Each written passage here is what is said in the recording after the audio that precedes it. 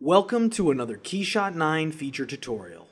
In this video, we'll talk about using KeyShot's patent-pending RealCloth to create highly detailed and realistic woven materials. For this tutorial, we'll be working with the RealCloth demo available through the KeyShot welcome window during startup or by hitting the hotkey W. If you would like to apply your own RealCloth material, enter the RealCloth folder in the Materials library. Here you'll find a number of RealCloth options in different weave patterns and colors that can be applied to your model. With a material applied, we can open the material in the project panel and make adjustments. To do this, select the project materials list under the project panel and make sure the preferred material to edit is selected. For users of KeyShot 9 Pro, you'll notice that multiple sub-materials have been assigned within the Multi-Material tab. This is a great way to non-destructively explore material variations. However, for this tutorial, I'll convert it to a standard material by clicking the Multi-Material toggle button.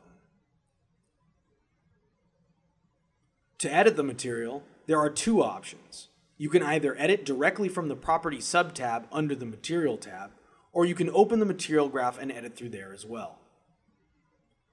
Within the tab or graph, mapping, warp, weft, and geometry can be edited by all users, while the edit weave pattern is exclusive to users of KeyShot Pro. To edit mapping, select the mapping accordion. At the top of the accordion, there's a scale mode option where you can select between units and UV.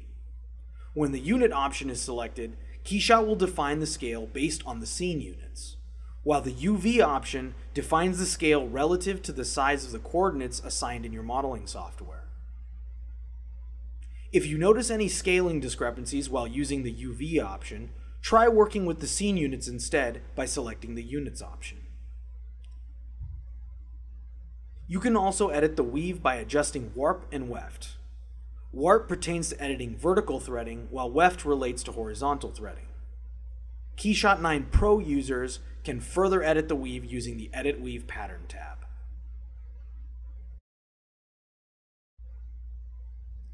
The scale, angle, and distortion of a material can also be edited in the Properties sub-tab, and if you're having issues with moire patterning on a model, try adding some anti-aliasing to solve the issue.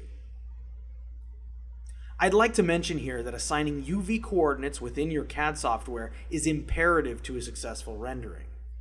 If you're having issues with patchiness or incorrect mapping of a material, consider going back into your modeling software and editing your UV coordinates, then re-importing. Lastly, I'd like to talk about the geometry accordion. Here you can add loose strands of material called flyaway fibers. These are used to more closely mimic the realism of a physical cloth material. If you are working from the imported demo material, flyaway fibers will already be selected. Under the geometry accordion, you can edit several aspects of the fibers, such as density, length variation, and fiber direction. You can also flip normals, which will change the direction of your fibers, or add transparency, which will make the gaps between fibers more visible. After making your adjustments, select the Execute Geometry Nodes button and let your image res up to get a preview of your RealCloth rendering.